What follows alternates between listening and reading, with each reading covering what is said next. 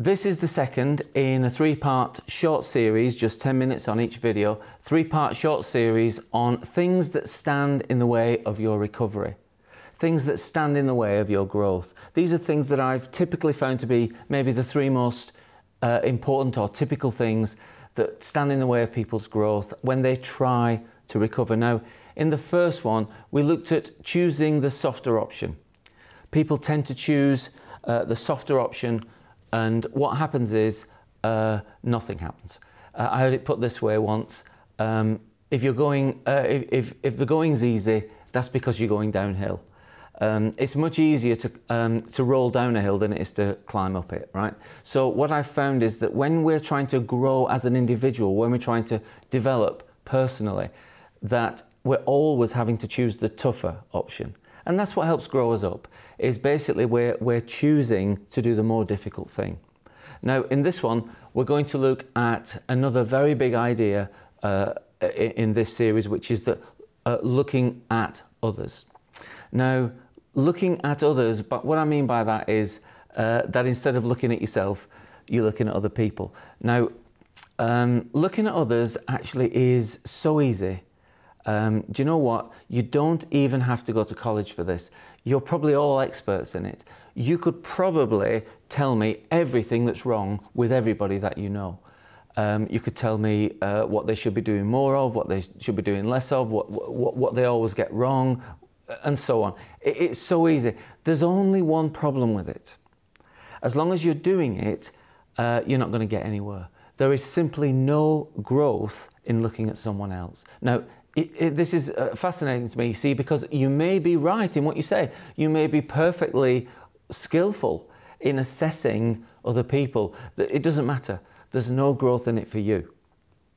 So, based on the previous podcast saying things that are the best things to do are always the most difficult, here's one in that series: looking at yourself rather than something and then somebody else. Spotting someone else's mistakes or flaws is simply a no growth practice. Now, all development involves choosing the tougher choice. That's the big idea here. You have to go for the tougher choice. Now, the second idea in looking at others as a problem is that it basically leads you to a world of frustration. To the extent that you say, my recovery depends upon what he says, what she does, what the bank allows, what my family allow, whatever it is that other people have to do in order for you to recover, you're on the wrong track.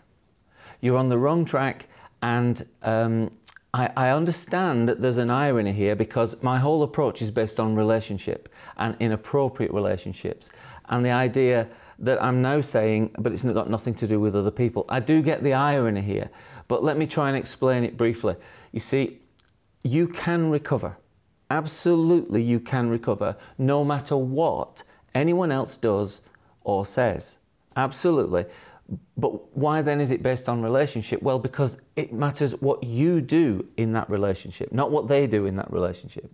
So strongly, I would say relationship is a factor, but only based on what you do.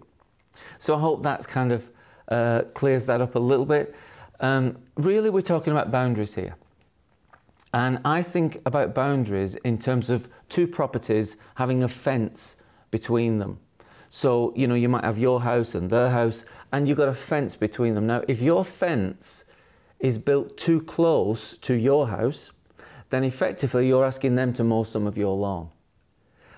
If your fence is too far away from your house, you're effectively trying to mow someone else's lawn. In other words, you're trying to either get them to do things for you that you really should be doing for yourself, or you're trying to do things for somebody that they should be doing for themselves. I think you get the idea. That's the simplest way of understanding boundaries.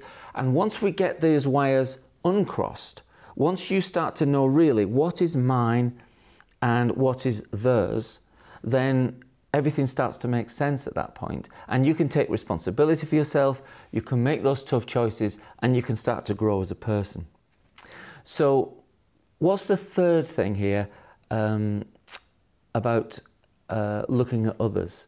Well, the third thing is that it's the perfect excuse. It justifies your lack of growth.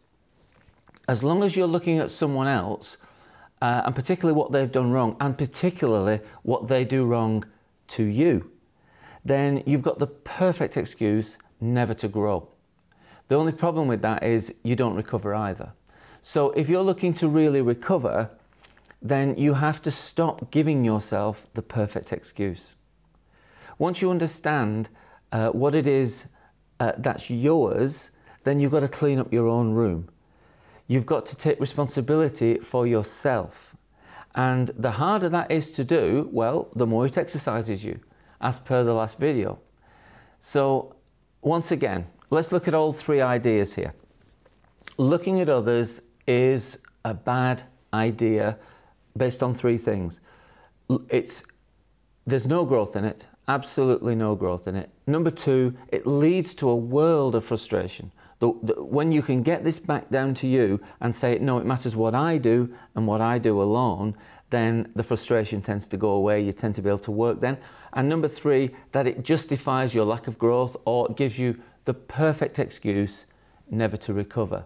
So I hope that's helpful. Again, there'll be some links below the video just to show you some written and audio content to go into more detail on these ideas. See you next time.